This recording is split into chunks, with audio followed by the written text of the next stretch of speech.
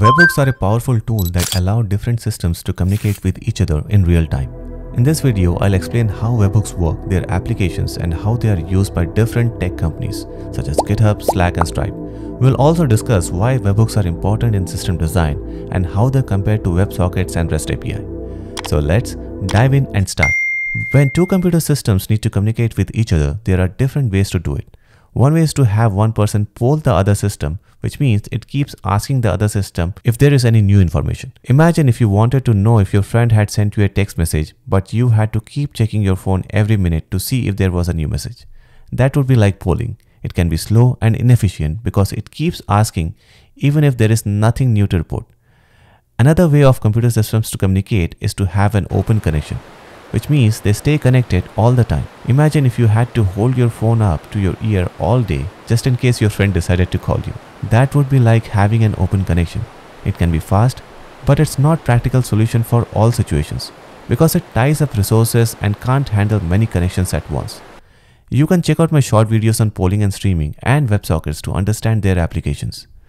Webhooks, on the other hand, don't use polling and open connection. Instead, one system tells the other system what URL it should send information to when there is new information available, which is one of the main advantages of webhooks. That is, they can significantly reduce the load on servers by eliminating the need for clients to constantly poll for updates.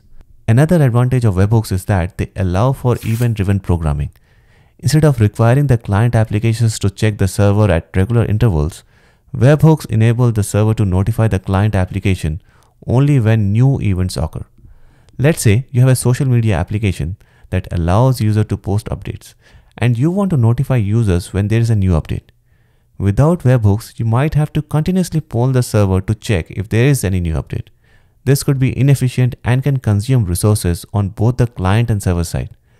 Now with webhooks, you can configure your social media application to send a notification to a client application whenever there is a new update. The client application can then process the notification and take appropriate action.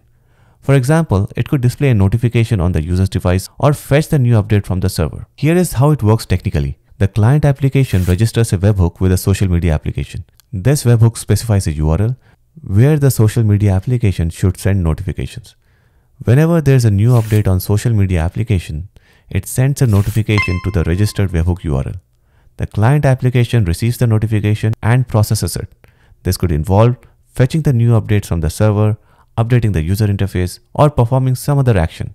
The client application then sends a response back to the social media application to confirm it has received and processed the notification. Now, when a client registers a webhook URL with a server, it's essentially telling the server, send me updates to the URL whenever something relevant happens. The server can then use the URL to send HTTP post requests to the client whenever a relevant event occurs. These events could be anything that the server needs to notify the client about, such as a new message in chat app, a new order in e-commerce app, or a new comment in a social media post. When the server sends an HTTP post request to the webhook URL, it includes data about the event in the request body. This data can be in any format that both the server and client understand, such as JSON or XML. The client can then use this data to update its own state and display the new information to the user. Let's try to understand this using a JavaScript code snippet with an example of web application that uses a third-party service for sending SMS messages. We want our web application to be notified whenever a new SMS message is sent through the third-party service. We can achieve this by setting up a webhook URL with the third-party service and registering it in our client application. Here is an example of how the client application can listen to the webhook URL. In this example, we define a webhook URL constant with the URL that the third-party service uses to send SMS updates. We then define a listen for updates function that fetches the webhook URL using the fetch API. If the response status is 200, it means that a new SMS message has been received. We can then extract the SMS message data from the response body as a JSON object and process it using the process SMS function. If the response status is not 200, it means that there are no new SMS messages at the moment. We can wait for a short delay, in this case say 5 seconds, before listening for updates again. By continuously listening for updates through the webhook URL, our client application can be notified in real time whenever a new SMS message is sent through the third-party service. To clarify further, the client is not polling a server URL or a REST endpoint, but listening to its own URL.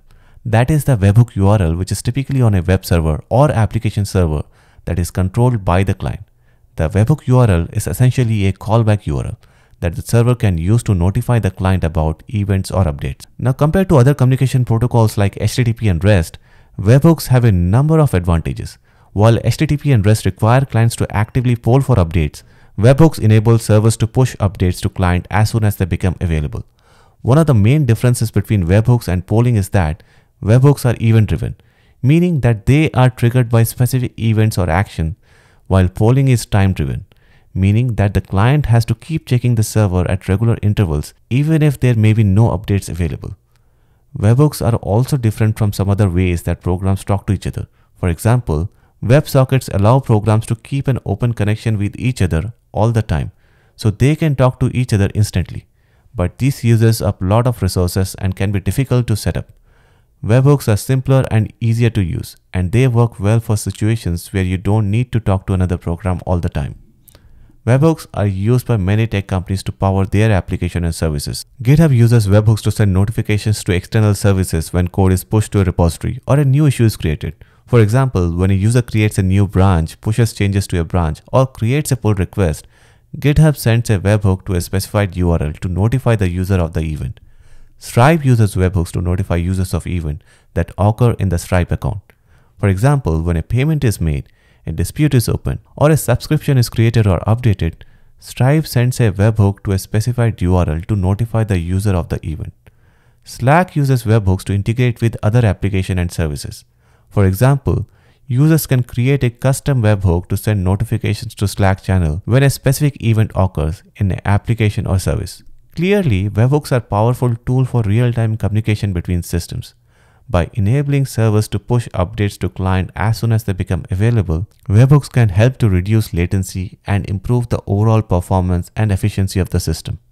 And with their event-driven programming model, webhooks provide a more responsive and efficient way for clients and servers to communicate compared to any traditional polling methods. Which is why a good understanding of webhooks is important in system design, particularly in modern microservices architectures.